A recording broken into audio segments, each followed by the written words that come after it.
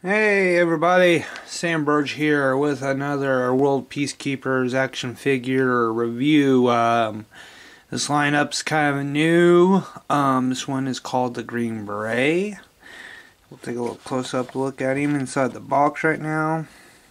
Oh, let me back it up. Boom. So there he is.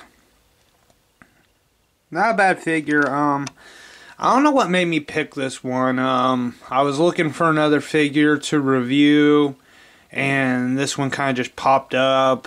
I kind of liked his getup, how his costume looks. He kind of looks like Stallone's The Expendables. He kind of looks like that's what I'm kind of getting the vibe from. If you kind of look through the accessories and stuff, he's got a little camouflage vest, gun holster to the side. Looks like a I want to say an AK-47, but it looks like a 42.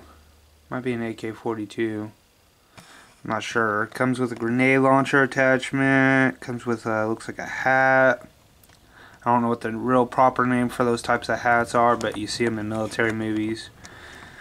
Comes with a lot of little accessories. Another set of binoculars. Another thing he comes with is hand grenades and a watch. And a nice little decent feature that I seen on this figure was he does come with a dog tag setup. Scope, it looks like. So I can't really wait to unpackage him and look at him. But let's see. Not too bad. There's a few things I want to talk about that I did have a problem with this figure with. And one of the main problems is the packaging was kind of damaged. As you can see, I was a little upset. It's a little scuffed up. You can actually see some scuffs and stuff if you hold it in the right light. I mean, I do plan on collecting this figure, but at the same time, I was a little upset by how much damage this box took overall. If you actually look, you can actually see the divot where it looks like something laid on it. And I do want to show the back of the box. So this is what my guy is right here, and then this is the whole team. So I guess these are like the Green Berets, but like different versions. You got like what I would call your camouflage, well, your Desert Eagle or whatever, Desert Patrol, and then you got your Forest Patrol. But I mean, there you go. So I got this guy right here, but I don't have any of the others. I might collect them and go through, but I'm not sure if Amazon has all these guys. I'm kind of going with what they suggest next, and if I haven't bought it. So, you know, that's kind of how I'm going with the setup, is just going as I see them. But, yeah, not a bad setup. Like I said, the box is a little iffy. I don't really like the fact that it came damaged. It's going to kind of make it stick out and look bad amongst the rest, but, you know, beggars can't be choosers. But, yeah, let's open this guy up and see what's inside.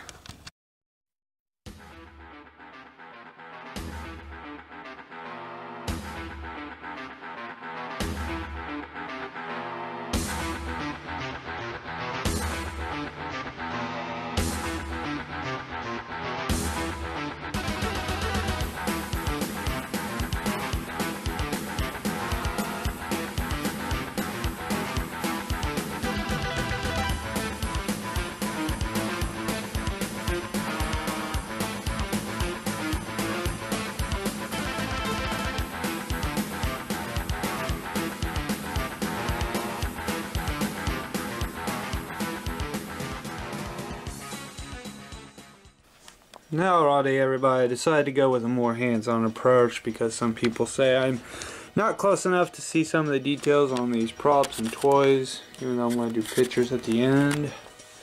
But let's check out some of these props. Here's a pair of headsets that came with the toy itself. It's kind of like the one that CIA agent came with. A little flimsy, just held on by pegs. No, I mean, not bad detail. It's like I said, it's like the one the CSI agent had. Held on by pegs. It's a little headset. It's not bad.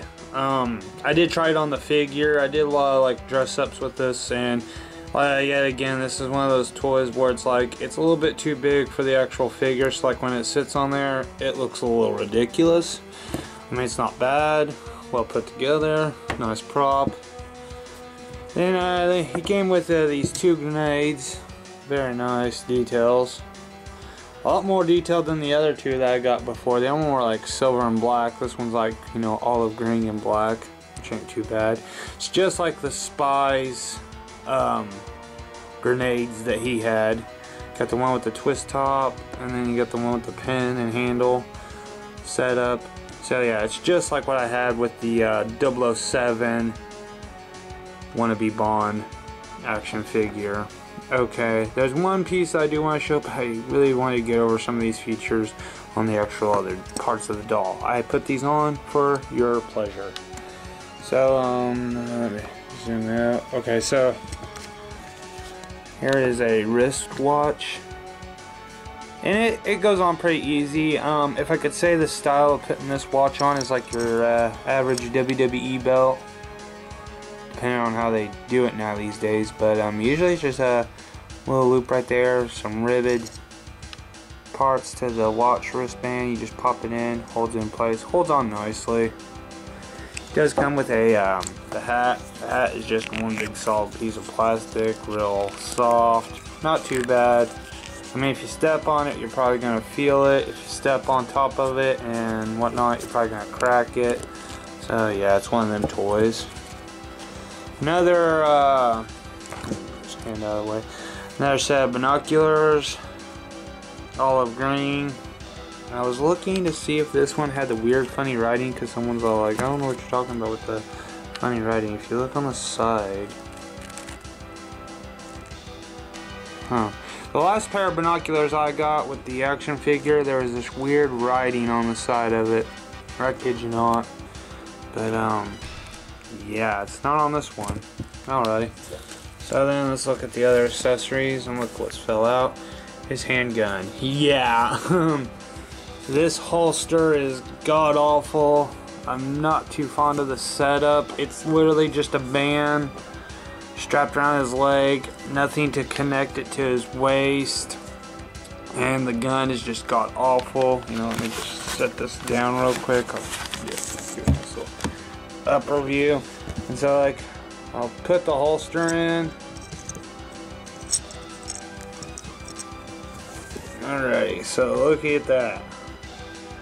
So let's pretend you're just a kid and you're wanting to, like, you know, make a G.I. Joe move. It doesn't fall out, but God, look, look how ridiculous this thing holds to the character. It's not that great. It's just like, and the pistol does not stick in this holster. It does not. It just, you can literally just drop it in there and just hope for the best that it stays. I don't know. There's no belt to this figure, so like my advice, it's one of those things. It's like, I don't know who makes these toys. I don't know who designs the figures, you know. But I mean, if you're really honestly gonna have a side holster, please actually try to make it look as close as to what it's supposed to be, or actually look and function the way it's supposed to be. If this is a side holster, there should be a strap that comes up and rings into a belt, but it don't. They just put one strap on there and said, there you go, that's good enough, and it's really not. And I'm pretty sure this is the same holster that I got with my CIA figure. But yeah, it was kind of crazy to see this. I was just like, this is kind of ridiculous. Another thing I do want to point out is look at this. Look at this shoe. Like, yeah, you know, look at that. Look at those shoes. Like, some Nikes going on there. What the hell? Like, I get it. This guy is probably just like, sort of like an informant or a mercenary. You know, some type of average Joe that doesn't need a lot of technical gear. Like I said, he kind of does remind me of Stallone's Expendables, where it's like, yeah, they're kind of like, you know, they're men that are trained to fight in combat, but at the same time, they kind of wear casual things like this. I don't know. I didn't know his shoes were black and white Nike looking shoes. Yeah, they're like shoes. They kind of look like the fancy dress shoes. Yeah, they kind of look like the CIA's fancy dress shoes, but like painted differently to look like sneakers, I guess. Who knows? I mean, I'm not gonna judge too badly. I mean, that's for the end when I talk about the figure. Let's get to the piece of resistance I like. This gun.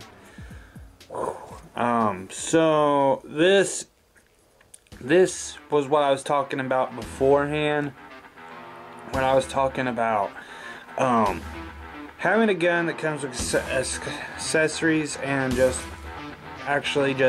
it works for the gun. If anyone's ever seen my CIA Vin Diesel looking review, you'll realize that it came with this large over-the-top looking scope attachment, and I did not like it. I was not particularly fond of the setup. I felt like it was pathetic, to be honest. It wasn't the world's best. Didn't like it, didn't care for it. Kind of looked ridiculous, but this little AK, I'm saying it's an AK-47. Correct me if I'm wrong. I'm pretty sure it's something totally off from that because the magazine's way too large. But if anyone knows the proper name for this gun, go for it. I'm just gonna call it the AK. It might be an AK-4U. It's just I'm used to it being like this. Sorry, Black Ops knowledge. That's all I really have with some of these guns. Man, I've shot an AK-47, been there an AK-40U. But it comes with this, like, I thought this was a grenade launcher, and then I realized this was a clip, and I'm like, oh, this is like a silenced gun, or maybe like a secondary machine gun or something.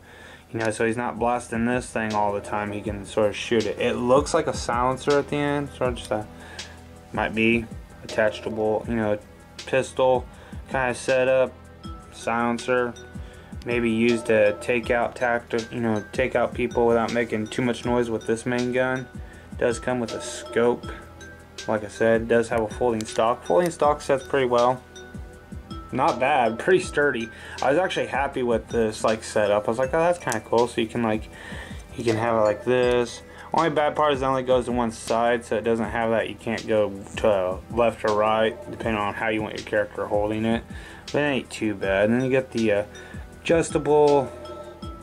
It's just really, wow, just a really good detail on the gun.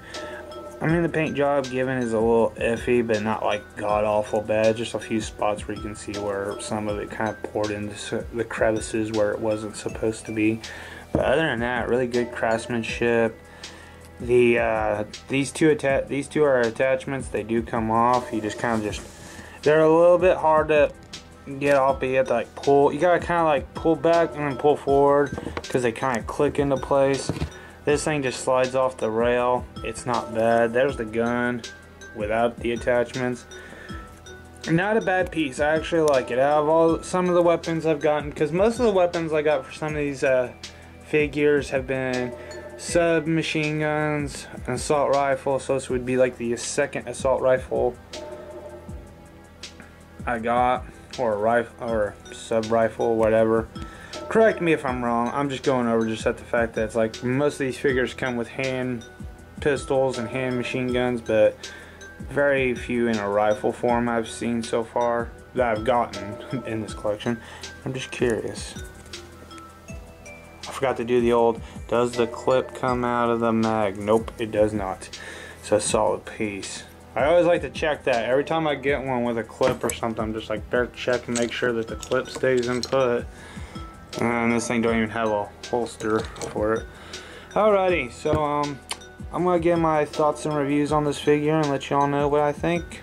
So enjoy.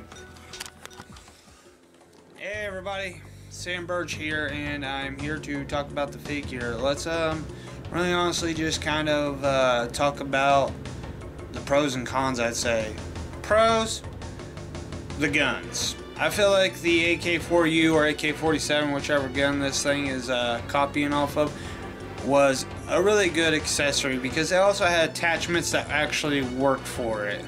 I know I said earlier in the video when I was reviewing these parts that the CIA figure was kind of ridiculous for having that huge scope, and it really kind of ruined the figure. Well, in this case, this figure had 2 attachments and it actually improved onto the character, which was a really interesting, nice setup, but in the long run I feel like it improves it.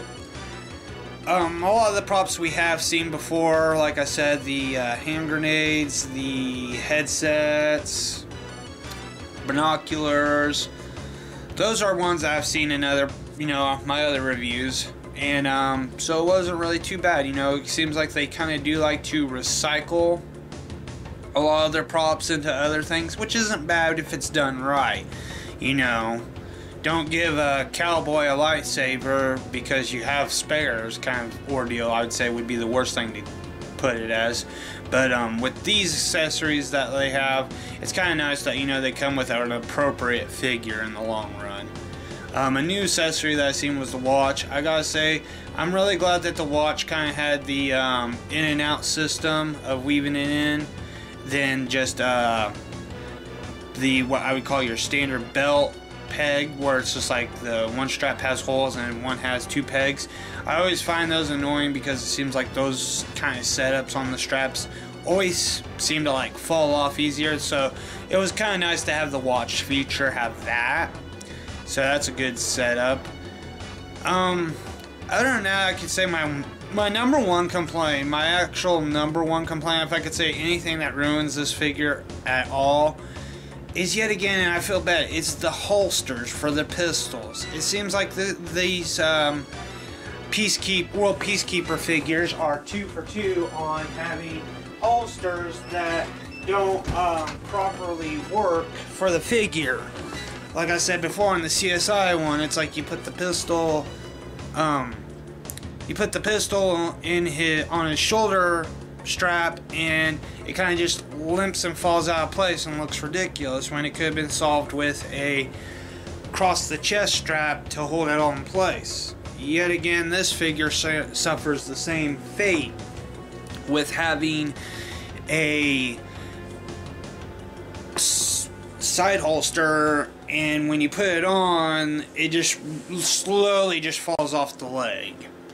The strapping system doesn't hold it in place. I mean, if I could recommend a fix for this, then I would just say else A, kind of super glue it to the character's pants, or B, make a strap and fix that problem. But this is like something I would say that it's kind of like the manufacturer's downfall on it, because they're making this toy and it's like it looks good in the package, but when you get it out and actually move it around and play with it, it just falls off completely. That's why I'm kind of glad I'm putting this back in the package and letting it sit there, because other than that, your kid's probably going to get mad from this thing falling off, throw it across the floor, or it's going to get lost. It's going to be one of those accessories that just lose value because it doesn't work properly. And that's how I feel about it. Probably the worst downfall of this figure.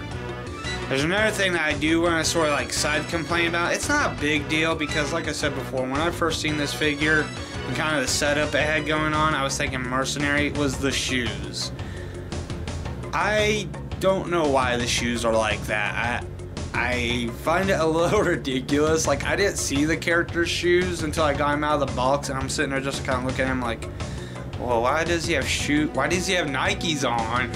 So, like I said, I don't know why this character comes with a Nike setup.